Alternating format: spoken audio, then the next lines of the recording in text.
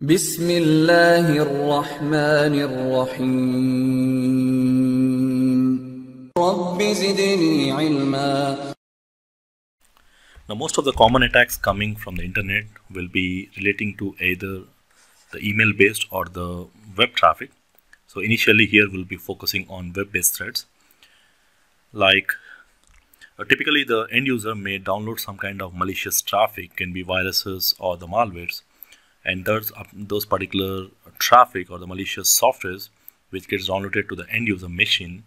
and after that it will be executed in the backend, which can impact the performance of the devices or maybe cause some kind of data leakage where your database files or maybe some passwords will be shared automatically without the knowledge of the users.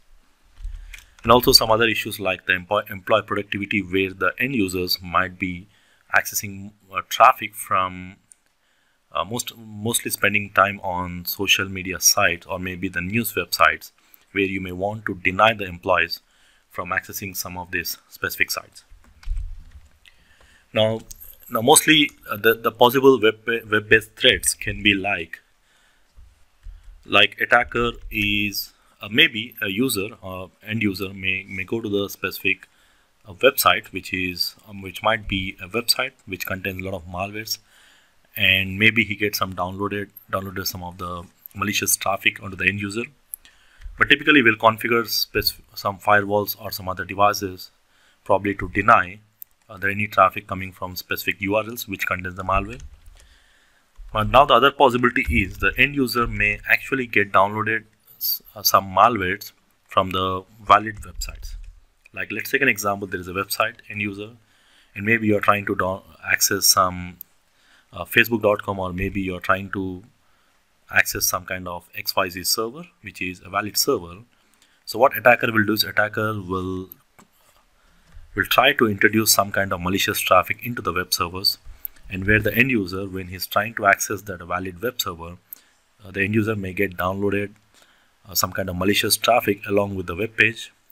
Again, typically this server is actually a valid server on the internet. So the attacker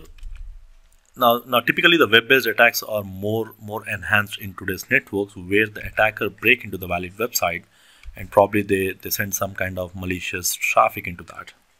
So when the end user get into that website, probably may get installed those kind of malwares which can cause to some data leakage or maybe some other issues. So typical examples, you can say maybe you visit some valid website and it will prompt you to download the Adobe Flash, and you'll see some messages like the Adobe Flash you're running is out of date, and you may end up thinking that it might be a valid request, so you end up installing that particular tools. So some kind of JavaScripts, or maybe you download some kind of PDFs which can contain some kind of malicious traffic, or even you will see some ads on the Facebook or any other links which may contain some malicious traffic, and you may think that it might be a link which redirect to the news or any other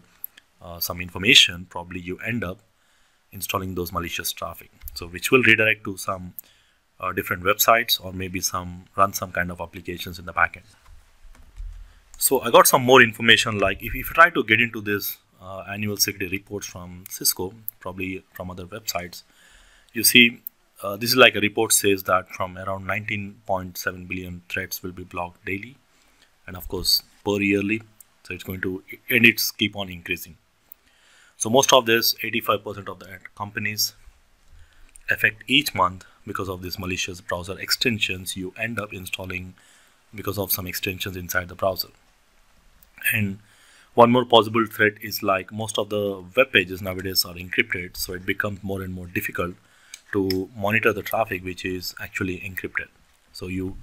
most of the websites are providing some encryptions, and maybe there is a possibility that some kind of malicious traffic is hidden